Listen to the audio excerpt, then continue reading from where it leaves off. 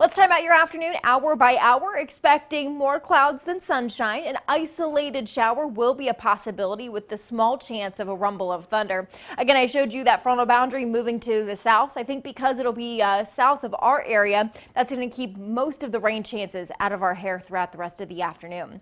Small risk for an isolated shower or a sprinkle overnight. Otherwise, expecting cloudy skies as we near first thing Friday morning.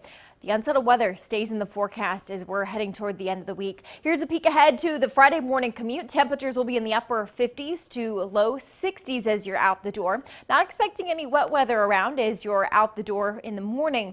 Into the afternoon, though, we'll be watching for shower and thunderstorm chances. It's looking like our rain chances will be best late day. Now, I know a lot of folks hoping to head to some Friday night football games. We'll be watching for 2 rounds of thunderstorm chances. The first, late afternoon into the early part of the evening.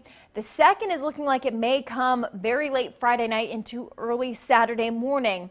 At this point, it's looking like the timing could be late enough we could squeeze some football games in. Temperatures climbing to the low 80s this afternoon with the small chance for an isolated shower, maybe a rumble of thunder. Tonight, small chance for a shower with temperatures dropping back into the 60s. Your Friday will feature the chance for late day showers and thunderstorms. Temperatures will climb back into the low and mid 80s. Let's talk about that Friday night football forecast. At this point, it's looking like we could have the chance for a few thunderstorms around. Again, we'll be watching the timing of those shower and storm chances. That could mean some games go out without any showers or storms. Temperatures during game time will be in the mid 70s. Here's a look at that 7-day forecast. We start the weekend with just the small chance for an isolated shower early on Saturday. I think we'll end up seeing some sunshine into the afternoon. Temperatures will make it into the upper 70s to start the weekend. Sunday's looking nice with some sunshine. Temperatures will be in the low 80s.